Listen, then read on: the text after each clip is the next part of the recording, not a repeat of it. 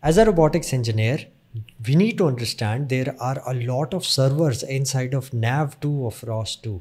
Nav2 stack is very powerful and it's open source. Let's start understanding the four main important servers that we use for autonomous mobile robots. First one, map server.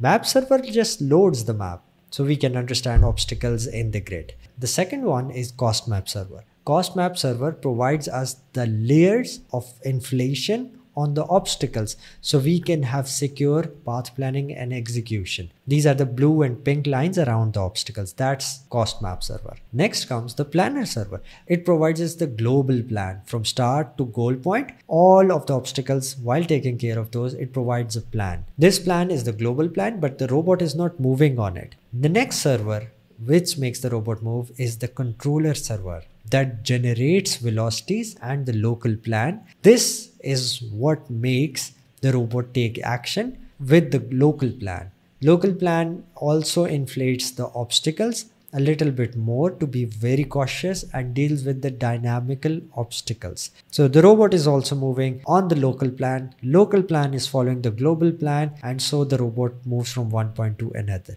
That's most important understanding that you need for nav2 stack and its servers. There are a lot of others as well. Recovery servers that you can add custom recovery behaviors to the robot when it's stuck or certain conditions. So if you like this or you are interested in this, check out the link. We have a lot more detail inside of it.